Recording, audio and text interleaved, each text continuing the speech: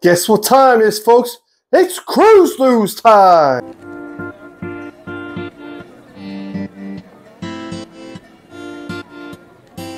So before we start, I just want to thank everybody who joined in for our first live stream. Even though we have some technical difficulties, it will be fixed on the next one.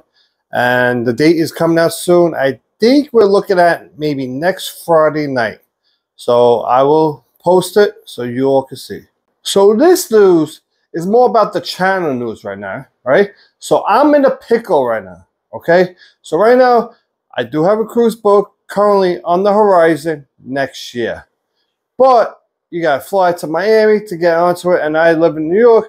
And the pickle is, the NCL Joy is also sailing at the same time from New York. So should I fly? Should I not fly, right? So that is a big pickle that I have. And the other thing is, the Joy is going to Bermuda, which I've been on a couple cruises already over there.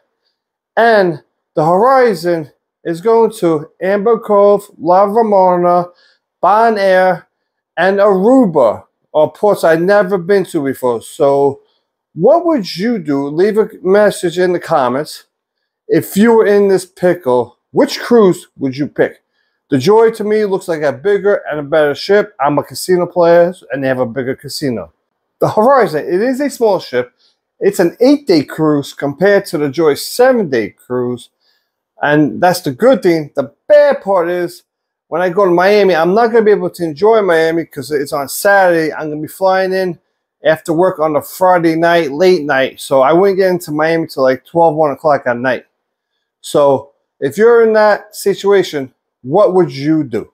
So I got some sad breaking news right now. So a passenger on the Carnival elevation intentionally jumps off the ship and is now lost at sea. So while the Carnival elevation was on its way back from its cruise going towards Jacksonville, the passenger, a 30-year-old male, jumped off the ship. The person he was with notified the crews in the late afternoon, and this incident happened hours earlier. I mean, the person said they were looking for the person and for hours until they notified Carnival, and then Carnival did their own investigation where they were looking for the passenger, and then they went to the CCTV, and when they went there, that's when they realized that the person deliberately, actually intentionally, jumped off the ship under its own will. This is a sad case. They did call the Coast Guard.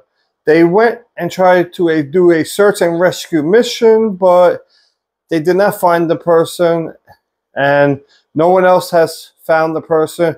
Right now, you could probably just assume that the person drowned out there. No one knows why he did what he did.